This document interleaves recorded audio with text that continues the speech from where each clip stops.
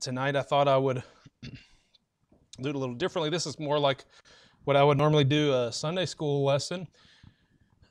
And a while back, a lot of our Thursday nights were this way as well, because it was more of a ministry training idea. If you need a pen, who needs a pen? Anyone? There's a box of pens somewhere up there that they can get for you. Somebody can get for you. And so, like I said, we're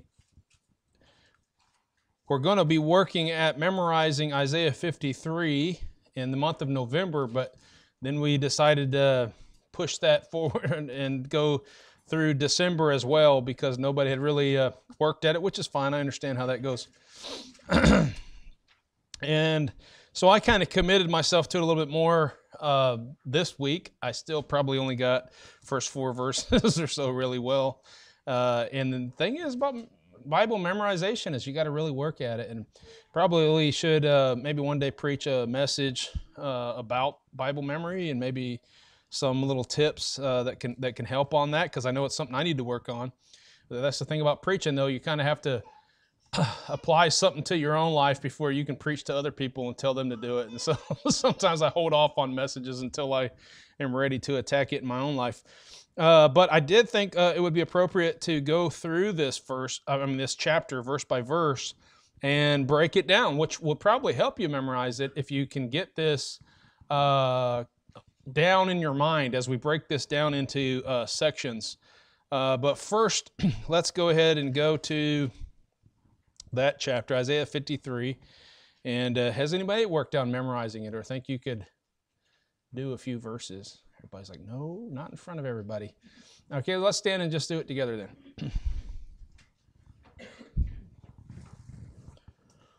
then. And we'll just read this, read it all the way through, and then we'll break it down. And basically, I'm just going to go through this handout, fill in the blanks, and that will, hopefully it's not too long of a message, but I'm going to break this down, and I think it'll help you understand this chapter. Let's read it, Isaiah 53. Who hath believed our report, and to whom is the arm of the Lord revealed? For he shall grow up before him as a tender plant, and as a root out of a dry ground. He hath no form nor comeliness, and when we shall see him, there is no beauty that we should desire him. He is despised and rejected of men, a man of sorrows and acquainted with grief. And we hid, as it were, our faces from him. He was despised, and we esteemed him not. Surely he hath borne our griefs and carried our sorrows. Yet we did esteem him stricken, smitten of God, and afflicted. But he was wounded for our transgressions.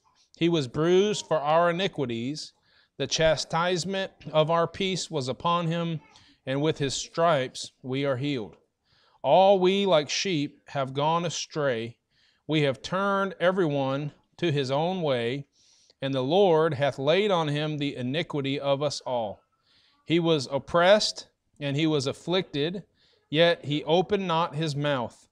He is brought as a lamb to the slaughter, and as a sheep before her shearers is dumb, he open not his mouth.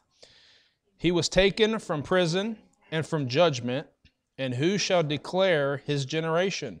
For he was cut off out of the land of the living. For the transgression of my people he was stricken.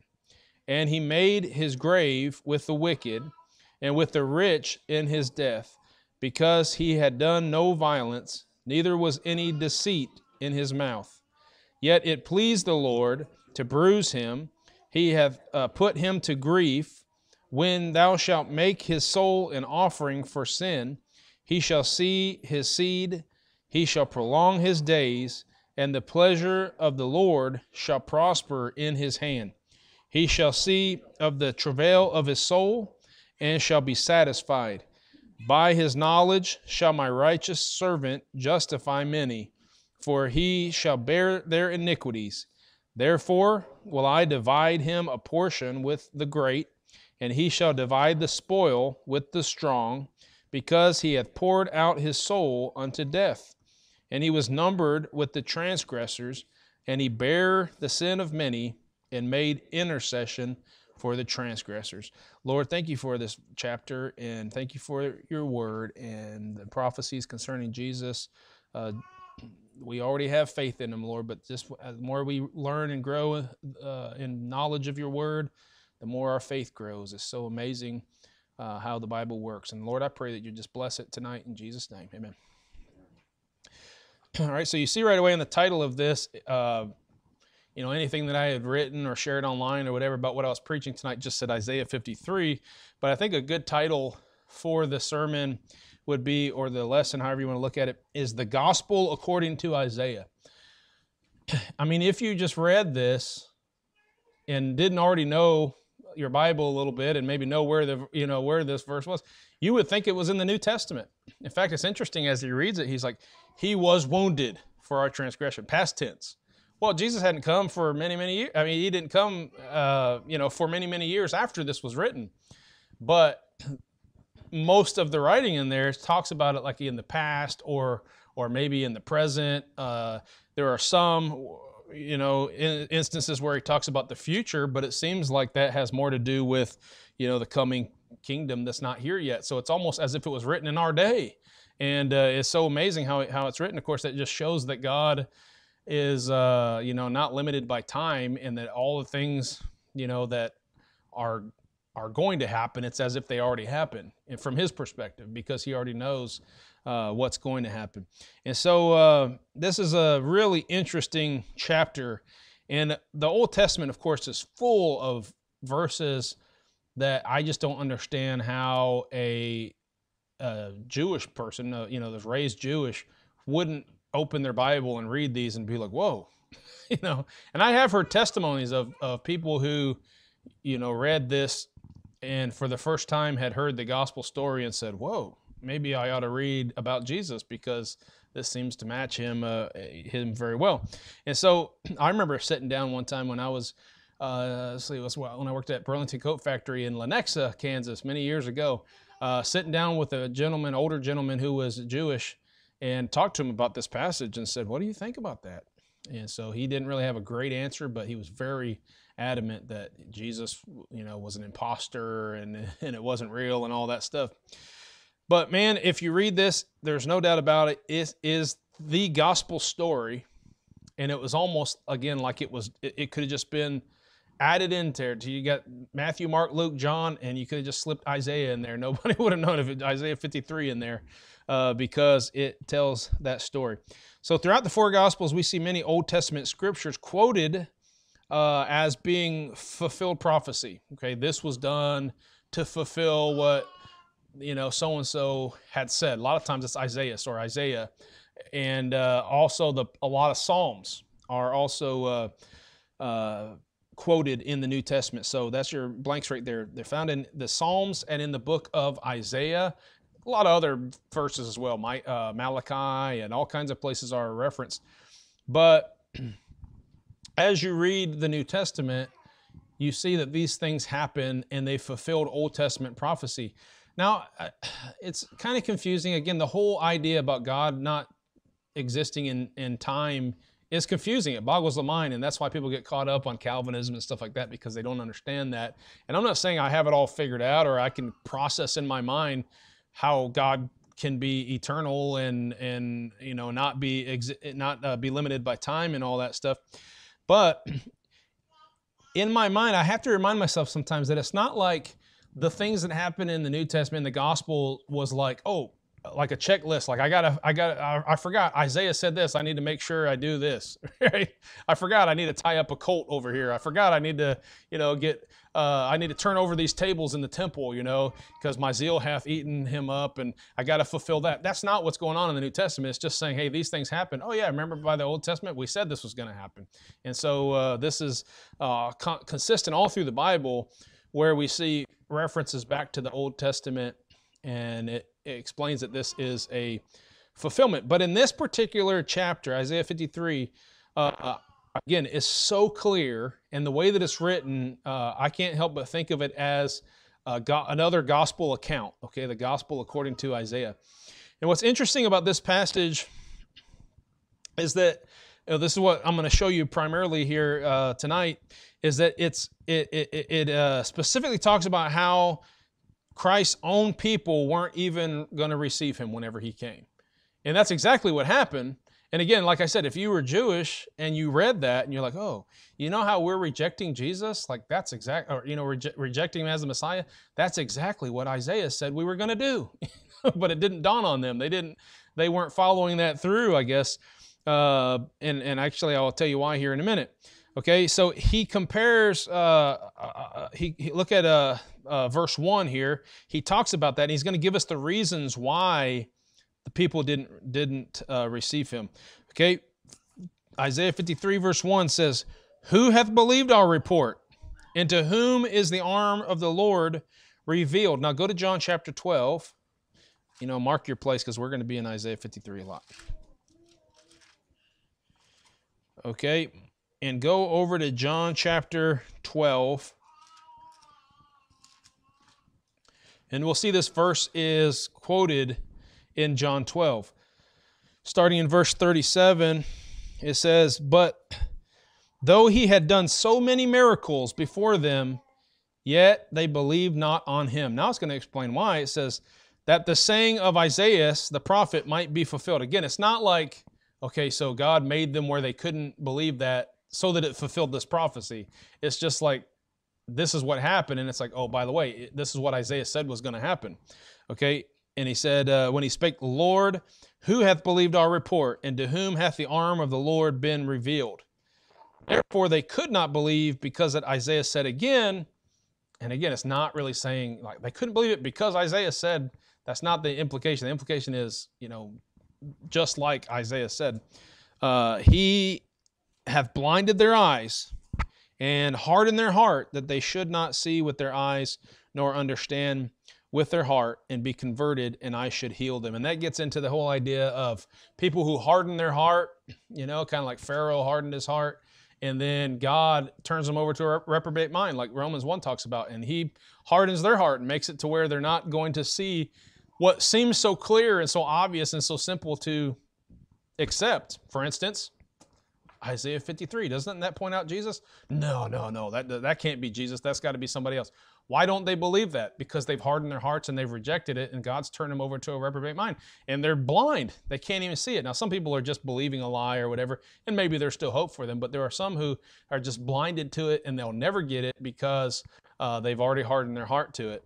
And so that's what that part's talking about. But of course, this is, again, what we read in the Bible, saying that, whenever he comes, the people aren't going to receive him. So John 1, you remember it talked about that, says that his own received him not. John chapter 1, starting in verse 10.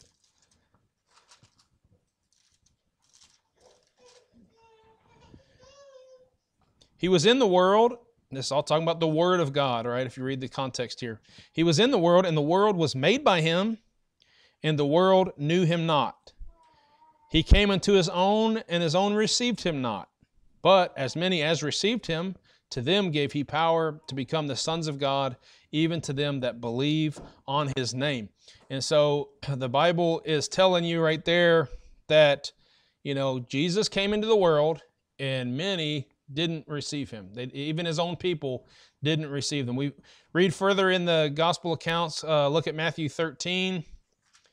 I'm just picked particular verses out of these chapters, but Matthew, Mark, Luke, they all talk about these things. But the people that grew up with Jesus, his neighbors, for instance, people who knew Joseph and they knew Mary, they later on, when Jesus was coming, making his public ministry known, and he was going around doing these miracles and everything, these are some of the people that didn't believe in him.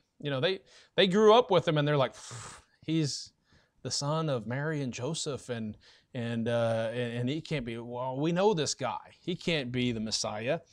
Okay, so there were people that grew up with him who didn't ever believe in him. Matthew 13:53.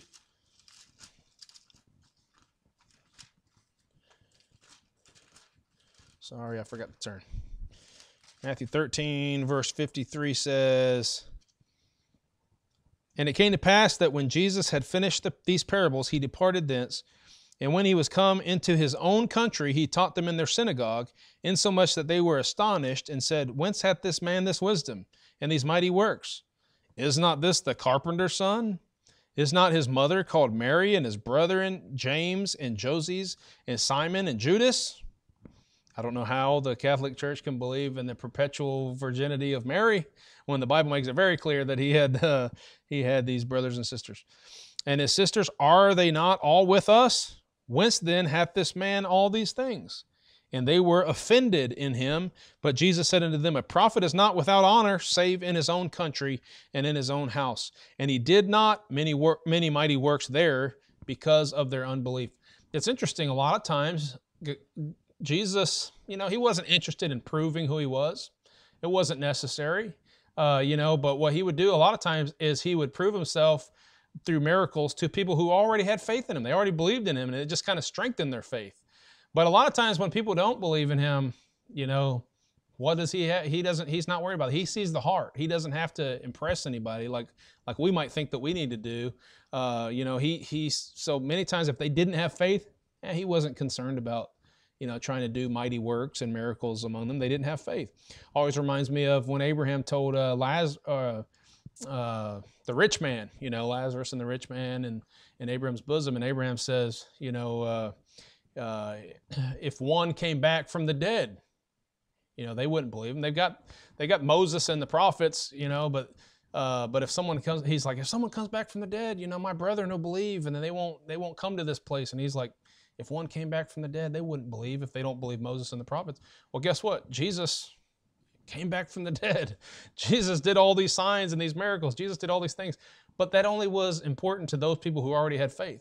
And so you read in 1 Corinthians 15, that Jesus showed himself to, the apostles and to his brethren. And it seems like he only appeared to people who already had faith in him anyway.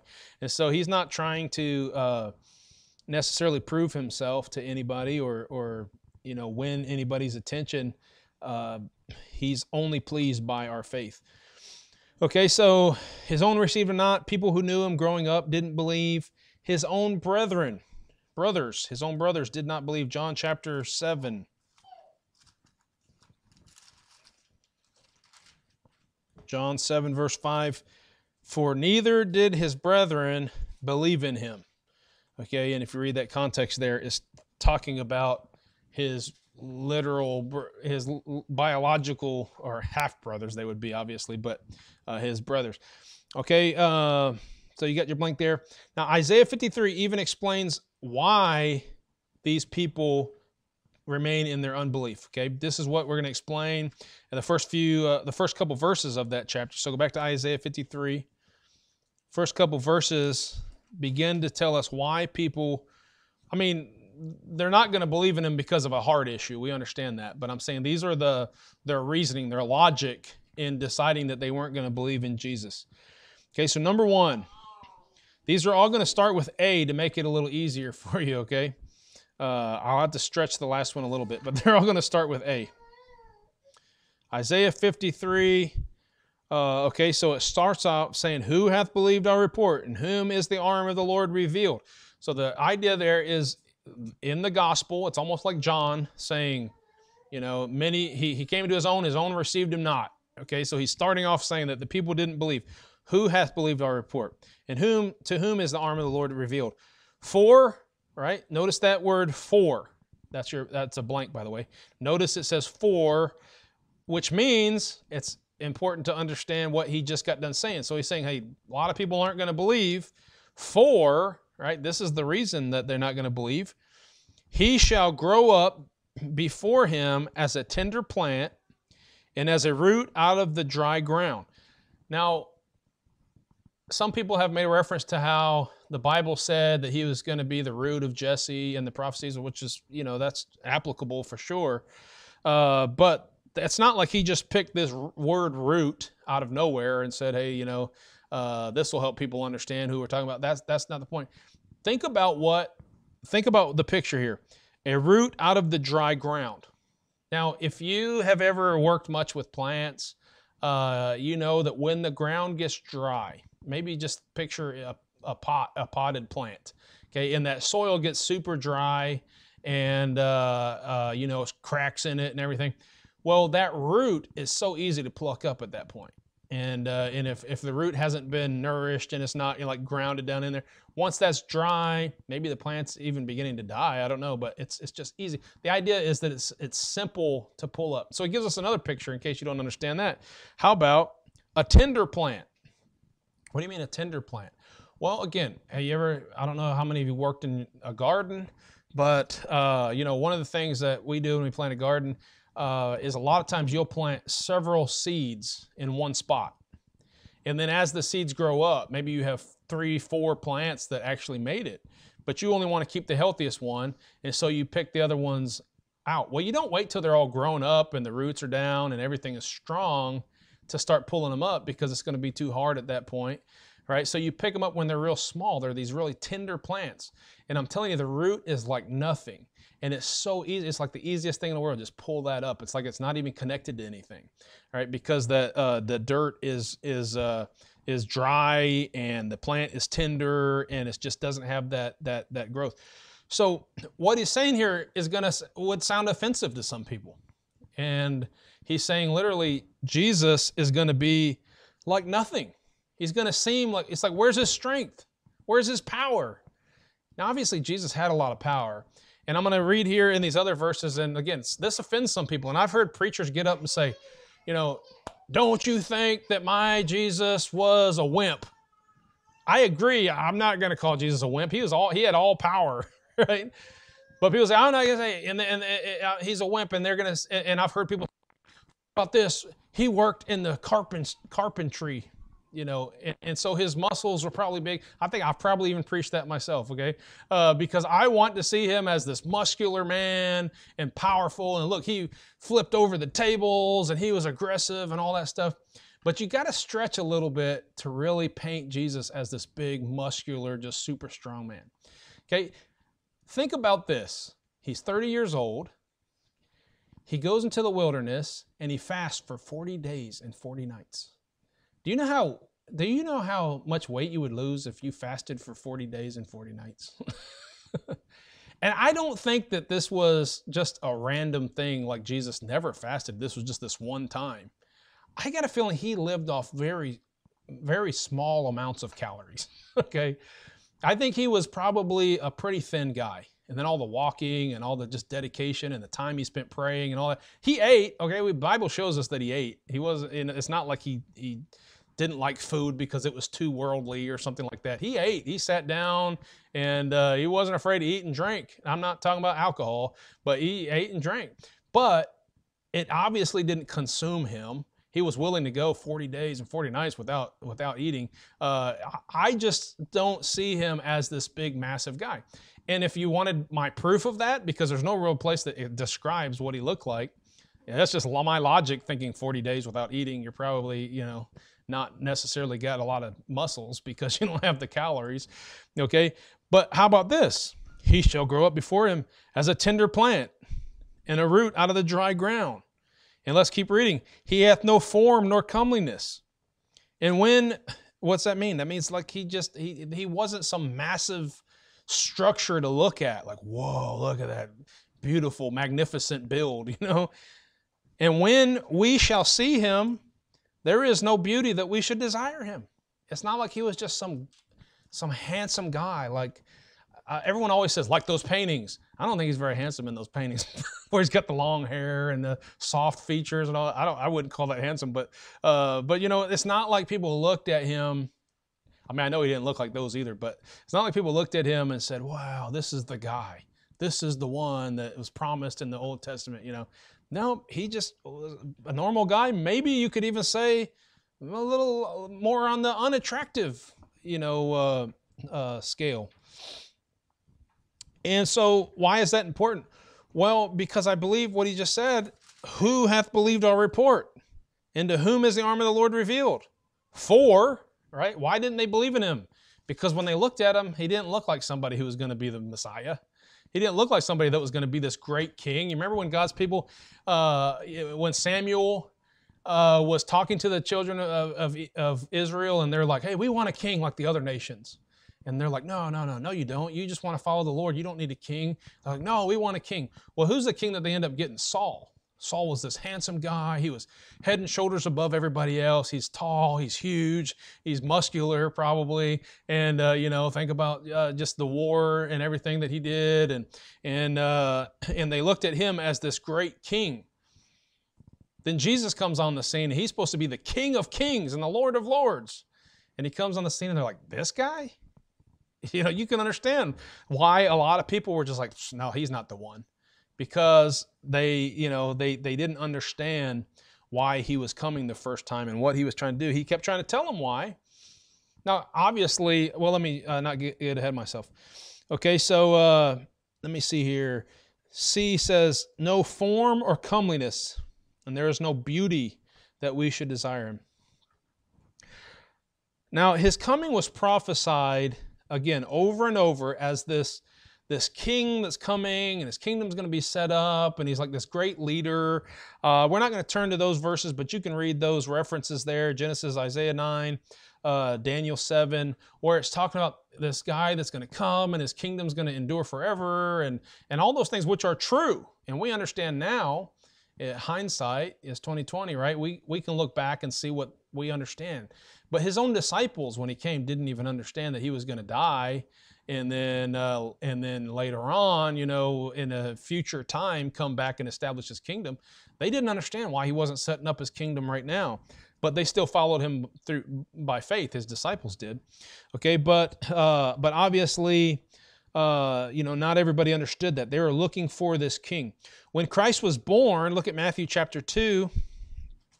Remember that the wise men came. There's your next two blanks there. The wise men. There's two words in the Bible.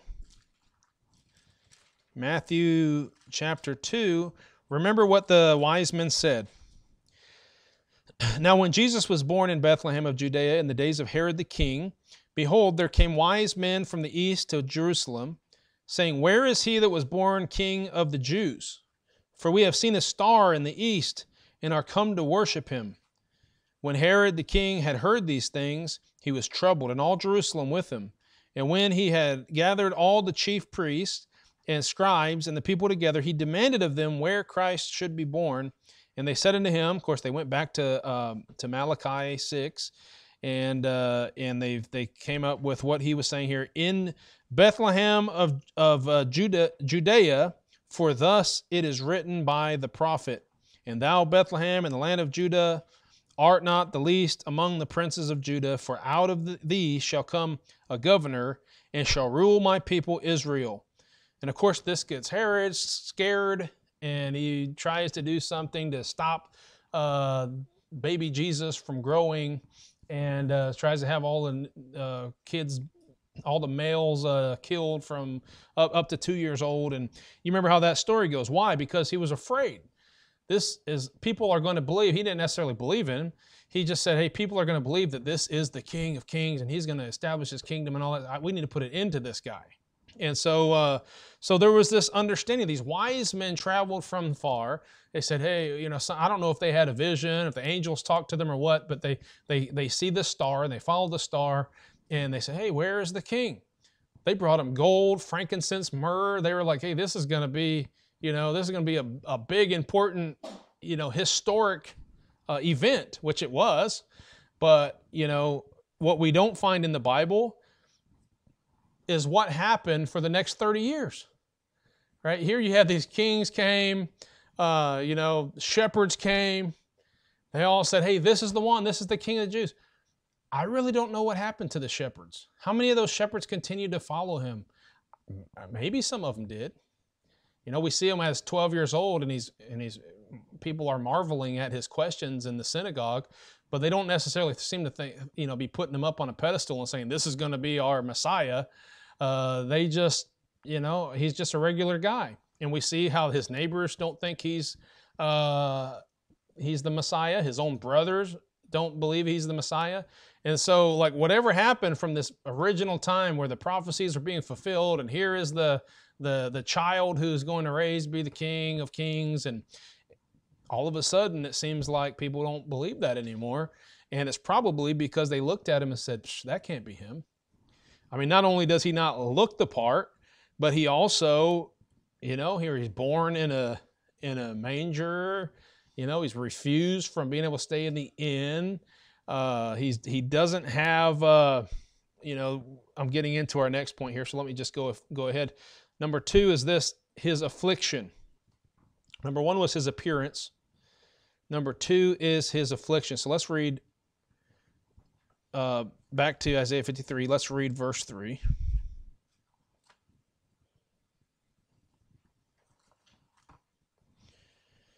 Okay, so we talked about his appearance. No beauty that we should desire him. He is despised and rejected of men, a man of sorrows and acquainted with grief. And he hid not, and we hid not, as it were, our faces from him. He was despised, and we esteemed him not. Okay, so here's this man of sorrows and a man acquainted with grief. He's a human, and he cries, and he has to eat, and he sometimes doesn't eat. And he has pain. Like, I don't know, the Bible doesn't show us in this first 30 years, we don't see a lot about his life. We don't know what it was like for him to grow up as a child and all that stuff. But people are looking at him and saying, this is just a regular person. And he's not even that attractive. And he's not even that muscular and strong and powerful. And he grows up and he's not even wealthy, apparently. And so, they're like, this is a man of sorrows. And he's acquainted with grief. This can't be the Messiah. Apparently, he was born to a family with little wealth. Now, let me explain these verses here. You can look them up on your own sometime. But when he was born, okay, we see that about the manger. Well, it seems like if they had a lot of wealth, they probably could have got a place to stay. That's one thought. In chapter 2, Luke chapter 2, verse 21 through 24, we see that after 8 days, they went to the temple to give an offering, which was the custom of the day. And it says in that passage that they brought turtle doves and pigeons. And if you look under the Old Testament law, that was an offering that people could bring if they were poor, right? Because they couldn't afford the more expensive animals, but they could bring turtle doves or they could bring a pigeon. And actually, I don't remember if it says pigeon, but I remember the turtle doves. But obviously, this is what they were bringing. This was their offering of a poor family. Okay, so people would have looked at that and said, what is he doing? Now, this is kind of an interesting thought. I didn't really think about this, but here he is actually the son of David, right? By lineage and by promise of, hey, this king that's going to come, this Messiah is going to be of the lineage of David. That was something that they should have understood. And if you think about it, remember when David was picked to be king? They were like, surely you have somebody else here. Samuel was like, I already went through all of Jesse's sons. And, they're like, well, there's one other son, but you don't want him. David, that shepherd boy there, the little kid, but then God ends up choosing him. And so, really that shouldn't have been a huge surprise to the people that the Messiah would come in that fashion. And again, obviously Jesus wasn't a wimp. I'm not saying that, but his appearance and the way he lived his life and the fact that he had affliction and grief and all that, it just didn't seem like the king that they were wanting. And so they rejected him. It says in Luke chapter 9 that he didn't even have a place to lay his head. Look at Luke chapter 9, verse 57. I knew there would be a whole lot of verses, which is why I'm skipping some, but you can look those up if you want. Luke chapter 9. And what did I say? Verse, I lost my place here. 57. Luke 9, 57.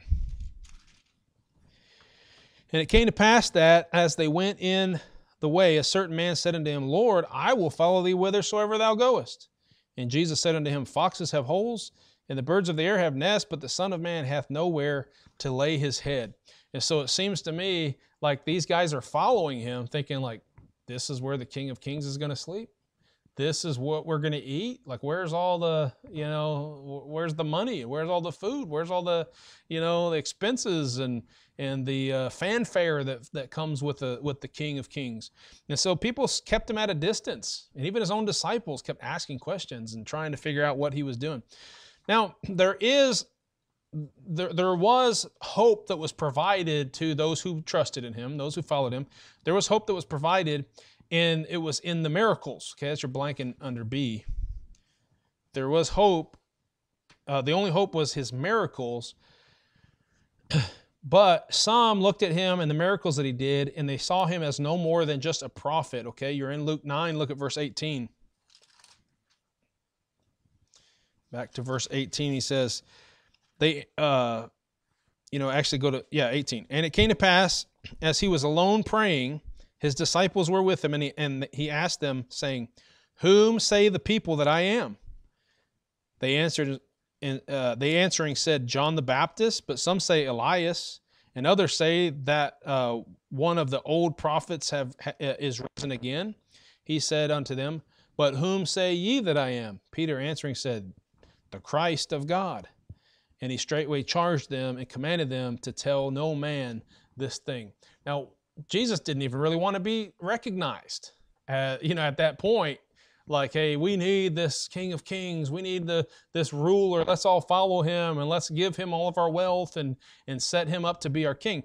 So how do we know that? Look at John 6. In fact, his actions had given enough hope to some people, just through the miracles that he did, that they wanted to force him into the position of a king. John chapter 6, verse 15. When Jesus therefore perceived that they would come and take him by force to make him a king, he departed again into the mountain himself alone. So he avoids having all these people. Now think about it. I could see where some people were like, oh, wait a minute. He didn't come with all this wealth. He didn't come with all this strength. But did you see him just turn 5 loaves and 2 fishes into food for everybody? So that's what he's going to do. He's going to provide for us. We don't have to worry. He's going to take care of all of our needs. We don't need money. We don't need food. He's going to provide for that. If we get sick, he's going to heal us. And so they were seeing this guy who was producing these miracles, and they're like, hey, we want him as our king.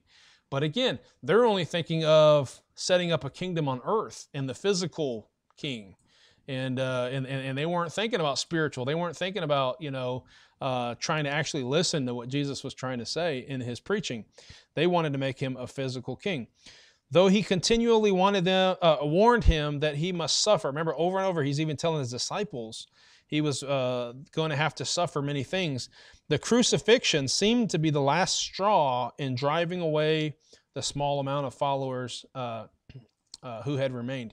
If you get to the end of the story, go to Matthew chapter 26. And actually, I won't go to Zechariah, but Zechariah actually prophesies what we see in Matthew 26, as you'll see here in a minute. Oops, going the wrong way. Matthew 26, look at verse 31. Then saith Jesus unto them, all ye shall be offended because of me this night. For it is written, I will smite the shepherd, and the sheep of the flock shall be scattered abroad. So we know that after Jesus, after they say, crucify him, and they take him to put him on the cross, we know Peter denies him thrice, and we know all the disciples just scattered. So, well, why did they scatter? Why weren't they there? Now, John is later on at the cross, but for the most part, where is everybody? Well, it said right here, they're going to be offended that night of him. They don't want to be linked with him. They don't want to, have that risk of them being crucified or something like that. And so they all scatter. And surely they're thinking in their mind, like, what is he doing? Why did he go to the cross? I mean, why did he just die? And they don't understand it. Even until Jesus resurrects from the dead, they still are perplexed. Okay, so we see his appearance in verse 2. We see his affliction in verse 3. Now we're going to go back to Isaiah 53 and see his affection. Okay, This is the why he suffered many things, why he came in the way that he did. The Bible says that he was born, he had borne our griefs and sorrows. Look at verse 4. Surely he hath borne our griefs and carried our sorrows. Yet we did esteem him stricken, smitten of God, and afflicted. Notice it says that he was smitten. Here's your next blank. He was smitten and afflicted of God for us. I mean, God wanted him to be beaten. God wanted him to have his beard plucked out. God wanted him, now, and I say God wanted him to. I don't have time to preach this whole message. I've just recently spent a long time in Iola on this, but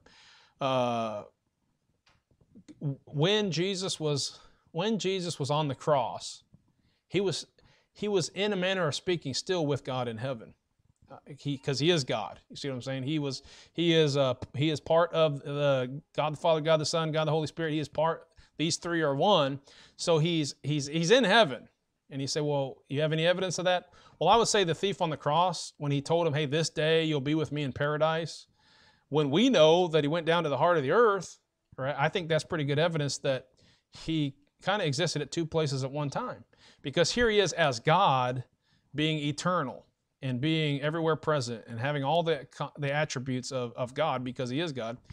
And then here he is as a man on earth, being limited in where he is or whatever. How did I get off on that? Because I was saying, so here he is on the cross, suffering for us. But this was the desire of God. God so loved the world that he gave his only begotten Son.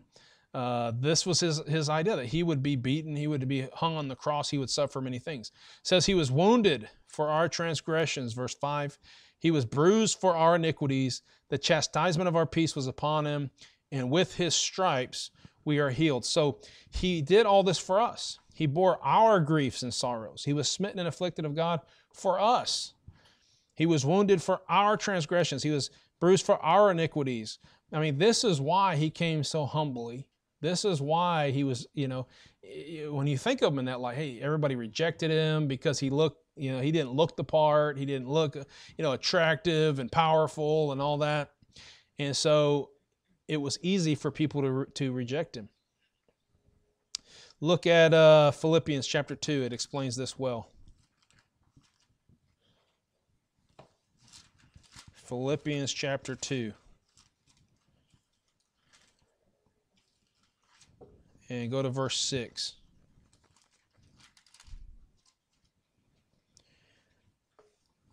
Let this mind be in you, which was also in Christ Jesus, who being in the form of God, thought it not robbery to be equal with God, right, because he was God, but made himself of no reputation, and took upon him the form of a servant, and was made in the likeness of men.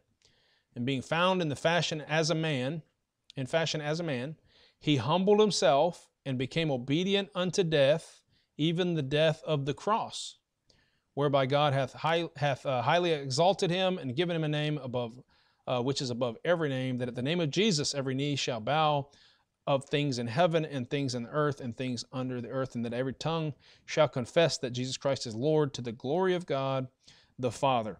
Okay, so we see that he will return one day, we understand, as the King of Kings and Lord of Lords, but he came the first time as a lowly and humble servant.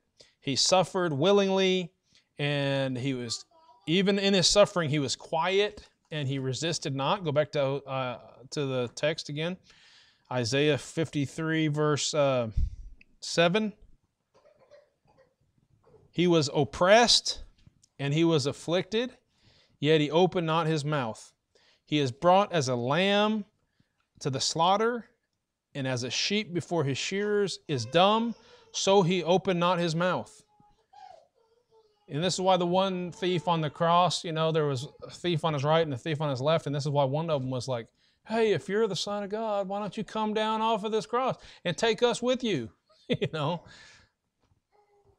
But he went willingly. He didn't go and put up a fight. He went without even opening his mouth. He was taken from prison and from judgment. And who shall declare his generation? For he was cut off out of the land of the living. For the transgression of my people was he stricken. And he made his grave with the wicked and with the rich in his death, because he had done no violence, neither was any deceit in his mouth. Now this is packed with a whole bunch of stuff that real quickly I'll just point out a few things. It says that he was taken from prison and from judgment. Okay, you can follow that in the gospel accounts. It says, who shall declare his generation? For he was cut off from the land of the living. I think what you can read there is just, he died on the cross. So, hey, he didn't have any, he didn't ever have a wife and children. I don't think he ever would have, but I'm just saying he didn't have a wife and children. So there's no children that he left behind. There's no future generations. It says, who shall declare his generation? He was cut off from the land of the living, it says. And for the transgression of my people was he stricken. Okay, he obviously he did that for us. And he made his grave with the wicked and with the rich in his death. Now that's interesting. It could be maybe a reference to the fact that, because he was in a borrowed tomb, because he wasn't going to need it for very long, just a few days, right? He was in a borrowed tomb, but the man who rented that area and put Jesus' body in there, not rented the area, but the man who provided that lot, if you will, for him to be buried in, was a rich man, the Bible says. Okay, so who knows who he was buried with, but he was buried with other people that did, rich people, wicked people, which according to James often is the same people, wicked and rich. Okay, not all rich people are wicked, but that could go together.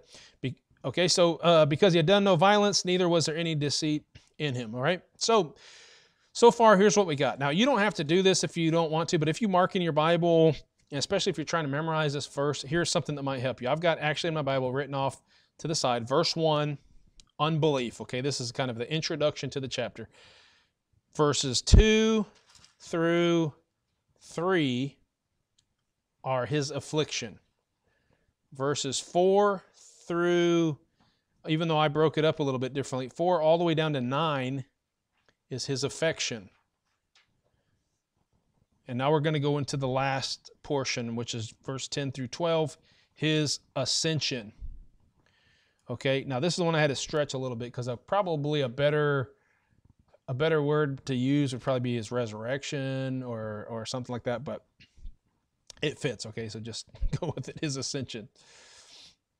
Let's read it. Verse 10. This might be a little bit hard to recognize at first, but I'll show you here in a minute. Verse 10 through 12. Yet it pleased the Lord to bruise him. He hath put him to grief. When thou shalt make his soul an offering for sin, he shall see his seed. He shall prolong his days, and the pleasure of the Lord shall prosper in his hands. He shall see the travail of his soul, and shall be satisfied. By his knowledge shall my righteous servants justify many, for he shall bear their iniquities. Therefore will I divide him a portion with the great, and he shall divide the spoil with the strong, because he hath poured out his soul unto death.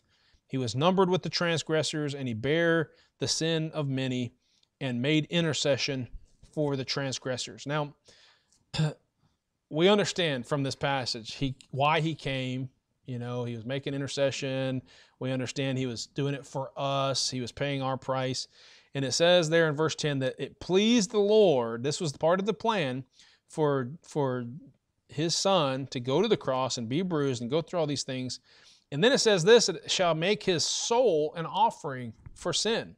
Now that's pretty interesting, because in the Bible, a lot of times it'll call a person a soul, right? Because they're a living, breathing soul. They've got not just a body, but they've got life in them as well. Okay, and so we think of a human being as having both body and soul. Okay, and then you could add to that spirit or mind or whatever depending on the context. But a person is a body and a soul. Okay, well, we understand that when he died, his body was buried, okay, in the tomb. But the Bible talks about his soul going somewhere as well. And he says in the Psalms, the prophecy that David said, my soul was not left in hell. I didn't write that down. I'm not exactly sure what verse it is, but he said, my soul was not left in hell. And it's David speaking, but it's prophetic about Jesus. Okay, and so we know that part of that offering for our sin was that Jesus, his soul, something happened to his soul. Now, people get bent out of shape about this, and I kind of understand, but some will say, oh, that's the biggest heresy you could ever say, that Jesus went to hell. Well, the Bible says that his soul went to hell. Now, some people, oh, well, that's not what hell means. Hell means, and I remember talking to somebody, I was showing somebody the gospel presentation in Swahili, because we had used that to lead some people to the Lord who spoke Swahili, and I'm like, well, I'm just assuming, I don't know, I can't speak Swahili, so I'm just assuming that we're giving them the right gospel. So I asked if any of my friends on Facebook, because I knew some people that are missionaries to Kenya or something like that, and I asked if anybody would listen to that and kind of tell me if if they agree with everything that's been preached. And this guy who was actually a teacher at Heartland, he was a professor there, and he said, well, I know Swahili really well, I'll listen to it. And he wrote back to me and he said, hey, I agree with everything that he said. He said, the only part that I thought was a little strange was he said that his soul went to hell. And I was like, well, isn't that what the Bible says? He says, well, yeah, but the real word is that his soul went to Hades. And I'm like, but in the King James Bible, it says his soul went to hell, right? And he says, yeah. And I was like, so why in Swahili couldn't it be the same word for hell? And he's like, well, I mean, because he didn't really go to hell. And I'm thinking, whoa. You just put your interpretation into the Bible. You see what I'm saying? Because you don't want to accept that he went to hell, his soul went to hell. And so you said, well, that hell means something else. And then you put that into another version of the Bible. Saying, so this is where it gets kind of confusing when translating into other languages. But here's my thinking about this, okay? I believe that his soul literally went to hell, right? What did it do? What did he do there? What was the, what was the significance of it or whatever? Hey, I could preach a whole sermon about that, and we could have debates about that or whatever. But I see right here in this verse in Isaiah 53 that was part of the offering. His soul went to hell. Now, he didn't leave his soul in hell. Neither did his body that was in the grave suffer corruption, the Bible says. So he did raise up both soul and body and ascended up into heaven. But it says here in, let's see. Do I have down 1 Peter for you? Because I wrote it in my hand on mine. But 1 Peter chapter 1, verse 18.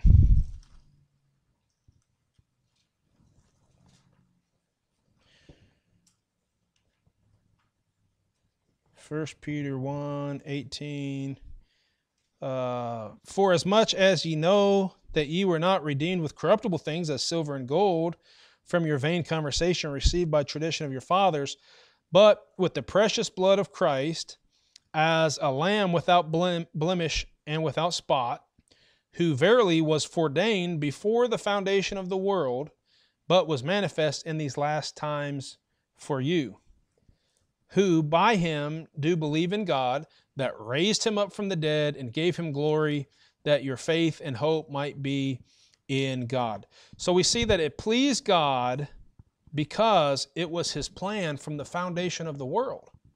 Because it sounds pretty bad. You tell some people, oh yeah, God, this was his, especially if you really struggle with the idea of the Trinity, you're thinking like, why would God the Father, just desire to have his son just suffer? Well, you don't understand that this was the plan from the very beginning, that God would give of himself. He had sacrificed his son, and his son would take on human flesh and all that.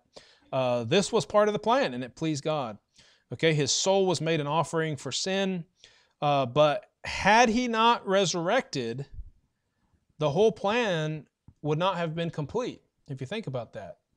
Now, so this will puzzle some people. Back to his soul was not left in hell. Some people say, yeah, but on the cross, he said, it is finished. So he didn't have to go to hell. He didn't have to. Well, wait a minute. Don't you also believe that he had to resurrect from the dead? So when he said, it is finished, that didn't mean that there was nothing else that was going to happen, right? He's just said, hey, it's finished. My life, on earth and what I came here for, my mission is complete. And it was. In the body, he fulfilled everything that he was supposed to fulfill on this life up to that point, okay?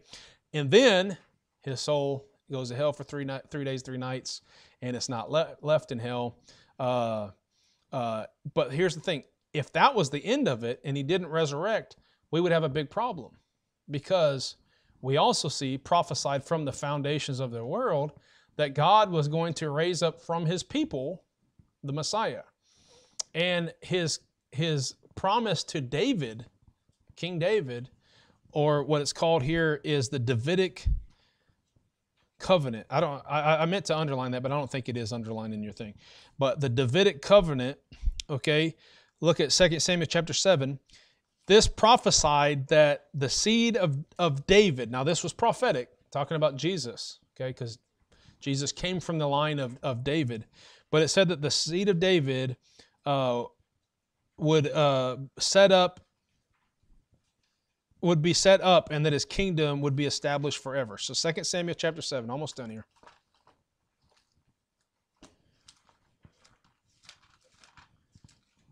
Second Samuel 7, verse 12. And when thy days be fulfilled, and thou shalt sleep with thy fathers, I will set up thy seed after thee, which shall proceed out of thy bowels, and I will establish his kingdom. All right, now you could say, well, yeah, okay, well, there was Solomon, and then what? Jeroboam, Rehoboam. I mean, things got pretty bad after that, okay? But Jesus did come from that lineage, and the Bible says that, hey, from his seed, the kingdom will be established forever. Now, look, go to Israel right now. They have no king. Go and look through history. You'll say, like, what happened? This covenant did his covenant fail? Well, no, his covenant didn't fail, because Jesus did rise up, and he has his kingdom established already right now, theoretically, but it's a spiritual kingdom. And one day he will come back and set it up physically, and that'll fulfill a lot of these what's already been prophesied. We'll see those things come to pass. But had he not resurrected, that would have really messed up what we already know was going to happen. And so again, but it was all part of God's plan from the beginning. So the Davidic covenant prophesied that his seed would be set up and his kingdom would be established forever. And though the kingdom won't be set up physically until the millennium, it continues in Christ as he sits upon his throne in heaven. Okay, so one more time, let's go back to Isaiah. And let me read that again so that you're not too confused here. It says, the second part of verse 10, he shall see his seed, he shall prolong his days, and the pleasure of the Lord shall prosper in his hands. Okay, it keeps going to verse 12, begins to describe where he's got, he's now got the glory. He receives the glory and the honor and all that, and he's going to divide the spoil with the strong, because he poured out his soul unto death.